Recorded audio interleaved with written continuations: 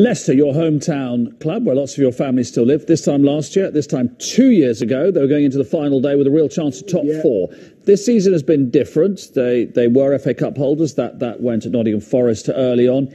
Been an odd season. It's been a very inconsistent season. They've had Europe as well. How do you interpret what you've seen? I think their form has kind of fluctuated.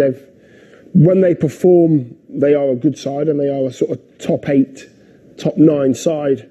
This season they have just been so bitty. You'll see, I mean, Jamie Vardy being back is a massive plus for them. He scored so many goals in his game since he's returned.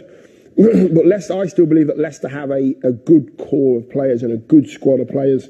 Probably need a couple more in certain positions.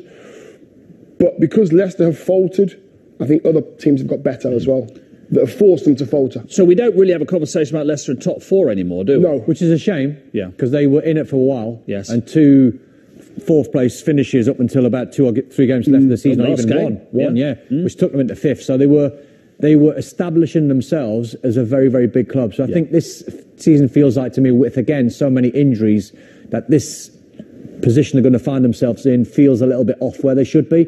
I think if you look at the whole picture of since the owners have come in and what Leicester have done with their managers over the years, it feels like to me if you're putting Leicester in a position, Dion, on average, you'd put them as a top 7 club, top 6, top 8, top 8, 6, 7, 8, yeah, in that little bracket.